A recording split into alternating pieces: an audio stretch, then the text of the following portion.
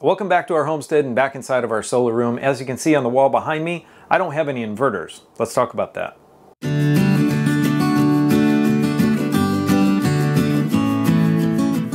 So we're back on grid power right now. My EG4 6500ex had an issue, and I will talk about what that is in a minute.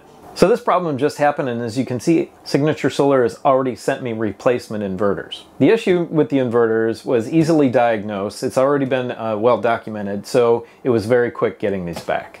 I'm going to go over what happened with my specific inverters, and I hope that helps you with yours.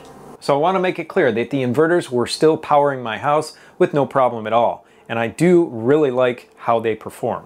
But here's what started to happen, and that's what got me concerned, is the LED lights on the inverters. You know how you can set them to scroll or pulse or solid. They started resetting themselves to different settings that I had them set at. And then additionally, the time and date that I had set in the inverter reset itself. That wasn't that big of a deal. I just reset them, but the settings would not stick. But then something a little bit different started to happen. Some of the other settings decided not to stick as well, like the low battery cutoff. I think it's setting 29.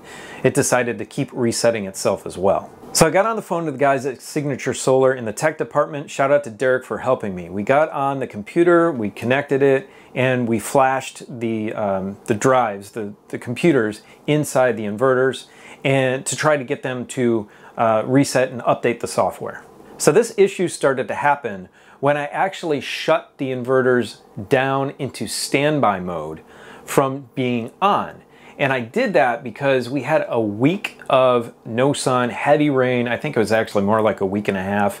And I did not charge my batteries from my generator.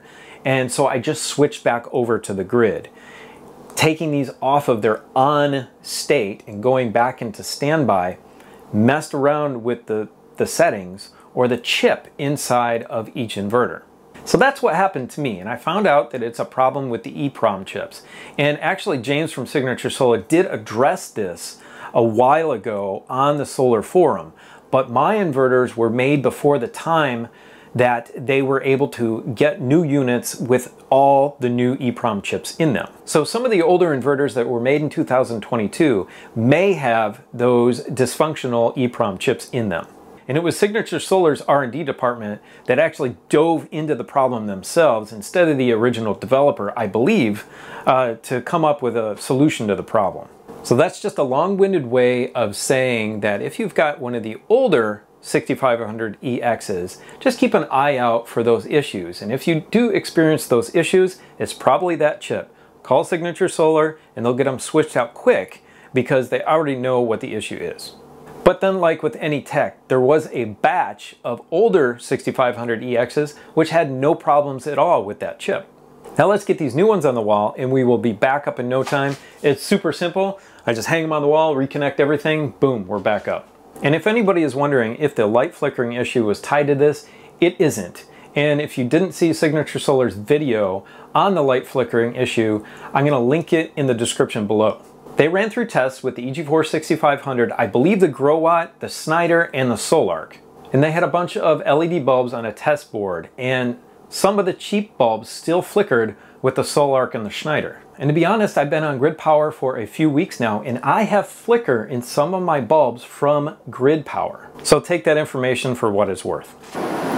And we're back. They're up on the wall, they're obviously connected, and they have been working well for about a week. I haven't seen any issues with them that concern me so far, and they are powering the house like normal. I will continue to monitor things and keep you guys updated as to how they're working. And if you want to know how we connected everything, go click on this series of videos up here, which is our full solar playlist. Have a beautiful, blessed day. We'll see you next time. Bye.